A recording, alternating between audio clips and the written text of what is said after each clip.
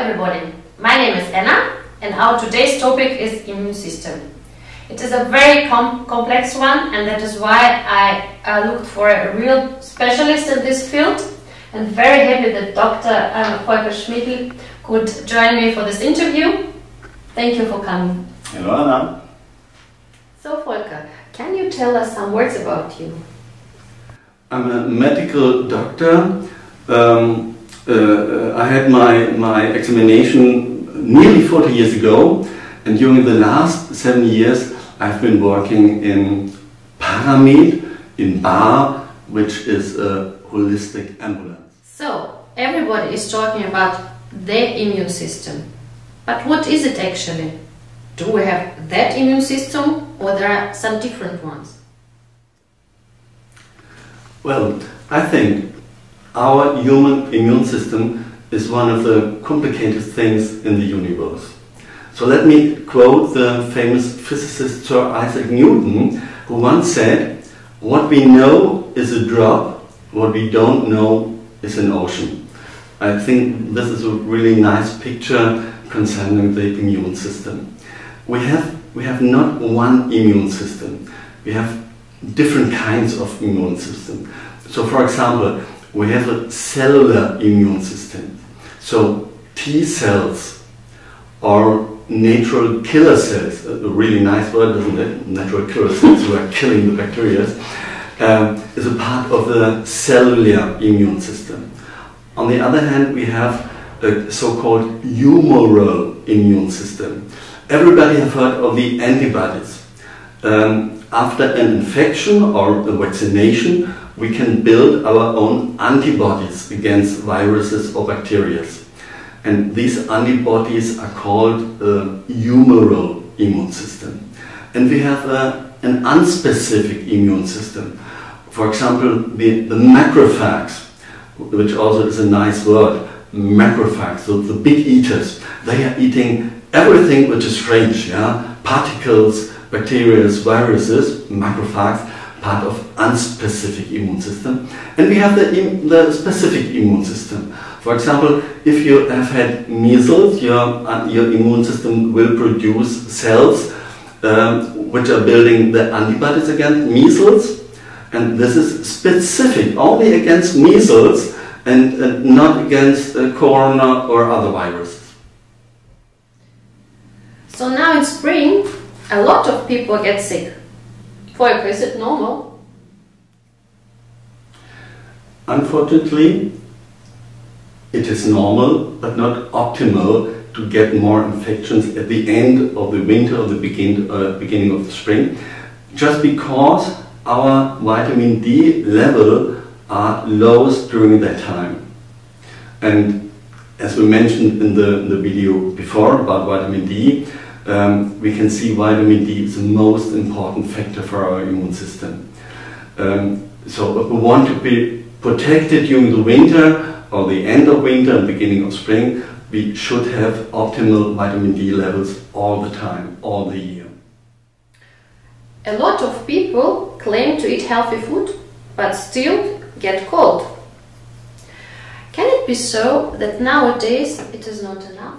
What is healthy food? Yeah. I mean, most people think that when they are eating fruits with vitamin C, they have enough.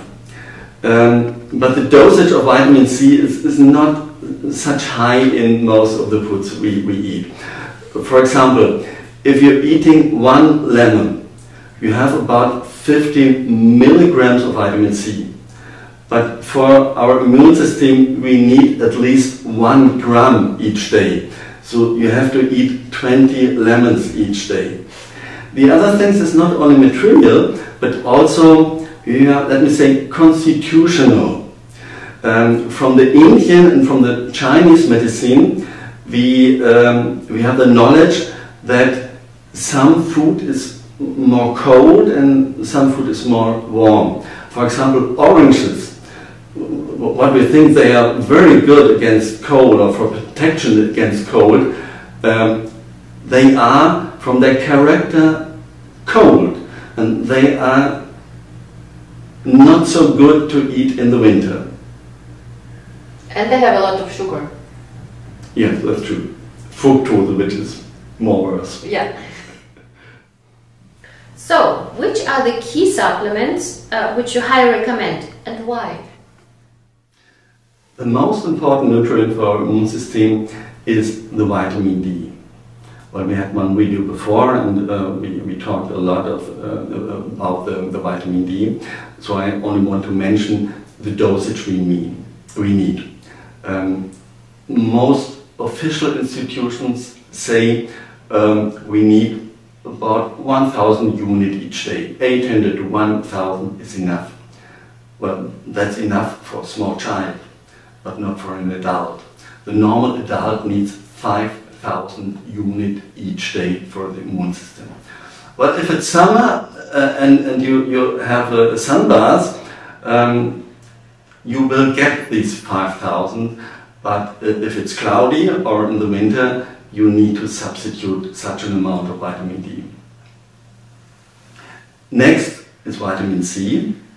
I think everyone in the population knows that vitamin C is very good against infections, but we need a high dosage, about 1 or 2 grams each day.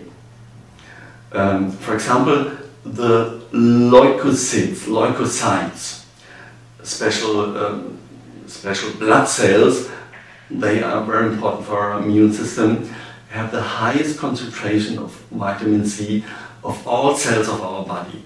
So they need vitamin C especially. Next vitamin is vitamin A. I always say it's a forgotten vitamin. Everyone knows that vitamin D and vitamin K is very important working together, but only a few people know that vitamin A is a very good partner just in the immune system.